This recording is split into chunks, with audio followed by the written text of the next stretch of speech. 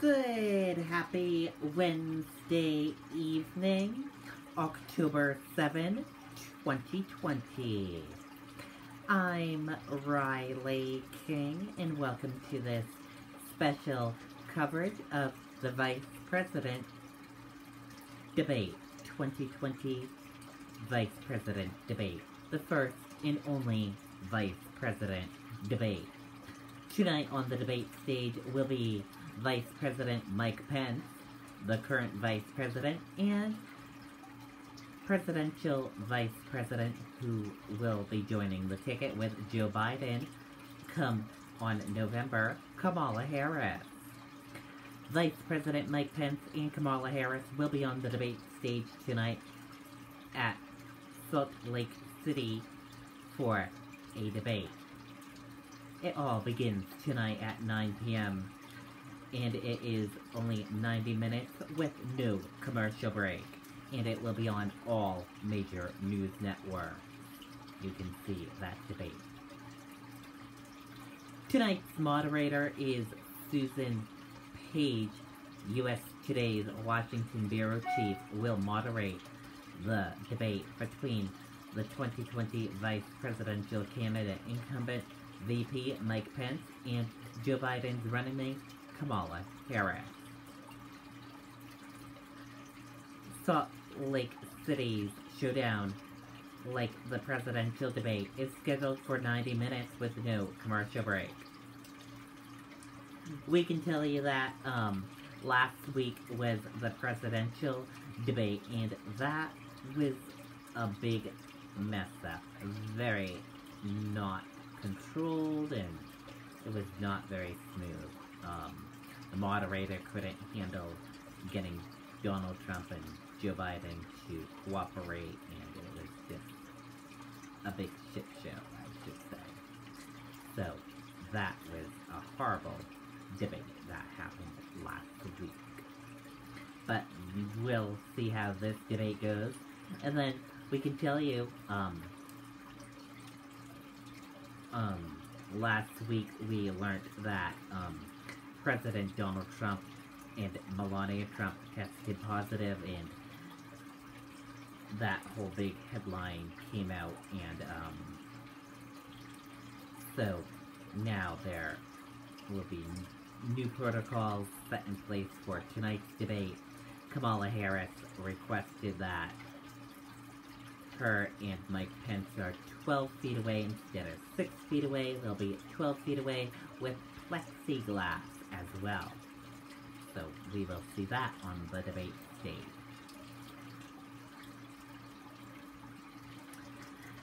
Let's watch this video from Good Morning America ABC News. Mike Pence, Kamala Harris prepare to face off in first VP debate. Let's take a listen to that video right now.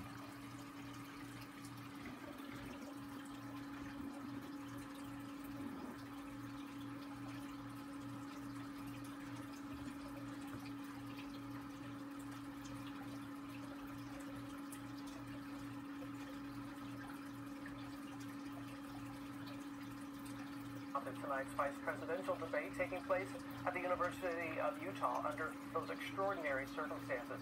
With 27 days to go until the final votes, an estimated nearly 5 million Americans already taking advantage of early voting options to cast their ballots. Our Mary Bruce has the very latest. She's there in Salt Lake City for us. Good morning, Mary. Good morning, Robin. Well, this is it, the only matchup between Senator Kamala Harris and Vice President Mike Pence. And already, this debate has a new sense of urgency with the president's diagnosis and with Joe Biden possibly set to become the nation's oldest president. Americans are looking to have some confidence, some reassurance that the vice president can step in if needed. And already, the coronavirus is front and center on tonight's debate stage. Kamala Harris and Mike Pence now just hours away from their first face-off. And we're looking very much forward to the vice presidential debate.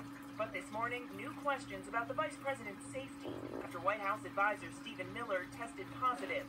His wife, Katie Miller, is Pence's communications director. She was traveling with him in Utah, but after her husband's diagnosis, she was abruptly sent home. She's tested negative the past 2 days. The White House insists the vice president is safe to debate. doctor saying Pence has not been in close contact with anyone who has tested positive and is encouraged to go about his normal activities and does not need to quarantine. But Pence was seen here at what is now being called a super spreader event, that Rose Garden ceremony, sitting right in front of Senator Mike Lee shortly after tested positive. The Harris team is not satisfied, demanding more safety precautions at tonight's debate. The candidates will now be at a greater distance, more than 12 feet apart, but the Harris team also wants these plexiglass barriers to remain in place. Initially, the Pence team mocked the request, saying if Senator Harris wants to use a fortress around herself, have at it. But overnight, changing their tone, saying if such a barrier is critical for the Harris team, then we're not going to let it stand in the way. Now, the hurdles for this debate pale in comparison to the challenges for the presidential debate still set for next week. The president, still COVID positive, is promising his supporters that he will be there to debate in Miami. But overnight, Joe Biden drawing a line, saying that there will be no debate until after the president tests negative and is rid of this virus. The debate host telling us this is all up in the air. Everything depends on the president's health. Robin. It certainly does. And Mary, as you know, less than a month ago into the election, and now top intelligence officials are now trying to boost Americans' confidence when it comes to Election Day. Leaders in the intelligence community have joined forces releasing a video trying to assure Americans that they can be confident that the election will be conducted safely and securely, and also urging Americans to be patient, as we may not know the results of this election on November 3rd. It, of course, is a sharp contrast with the message coming from the president, who has been trying to sow doubt about the election and spread false claims that this election will be fraudulent. Robin. Quite a contrast, yes. And I know it's going to be a long day for you, Mary. We're going to have full coverage of the vice presidential debate tonight. George is going to be anchoring with our political team starting at 8 p.m. Eastern. Well, hey there, GMA fans. Robin Roberts. Okay, and there you go on that video. So, it will be an interesting debate. Hopefully it won't be like the presidential debate that went on a couple weeks ago. Hopefully it will not look like that. Hopefully it will be a better debate. And we can also tell you on October 15th that there will be another presidential debate with Joe Biden and Donald Trump. But that is up in the air right now because Donald Trump still has COVID-19 and you need a quarantine for 14 days until you are all clear. So that is still up in the air because Donald Trump last week got COVID-19 and a bunch of people in his team also got it as well, and a bunch of them were at a White House event and they all got it and things. So that'll be very interesting to see if that debate will go on or not on October 15th. We will need to keep close eyes on that and see if that happens or anything like that. We're gonna listen in now to some ABC News live coverage of the debate right now. By the way, George, there was just one, the Commandant of the Marine Corps, who was not quarantined because he went out of town, but the Assistant Commandant has now tested positive. He was in a meeting on Friday with the other Joint Chiefs in what's called the tank in the Pentagon. That's where the Assistant Commandant of the Coast Guard later tested positive. That's why they're quarantining. So this is something they are really watching.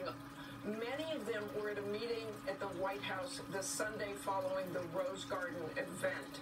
But the Commandant, the Assistant Commandant, was not. So I think they are looking more generally at that meeting at the Pentagon, but they don't know how the Coast Guard Admiral got that at the time. And there was that event with Gold Star families as well. Okay, Mark, let's bring in Pierre Thomas, our Chief Justice correspondent. We already know that even before this crisis, Russia and to some extent China were trying to interfere in the elections, but we saw an extraordinary video yesterday from the FBI director and other intelligence officials trying to reassure the public.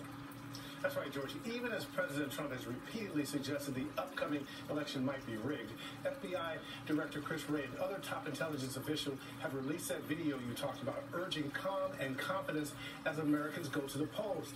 Their collective message: yes, foreign governments like Russia and Iran are trying to spread disinformation and hack politicians, but the U.S. government is on top of it and pushing back.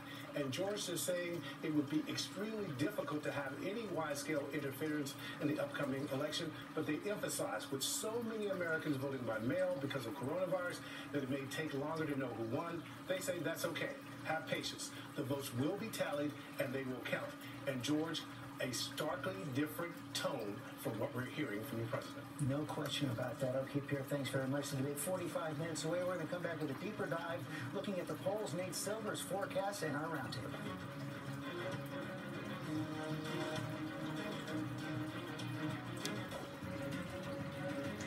Okay, we will be right back. We're going to take a quick commercial break. Do not go anywhere. You're watching special coverage of the 2020 presidential debate. That debate begins at 9 p.m. We will be right back.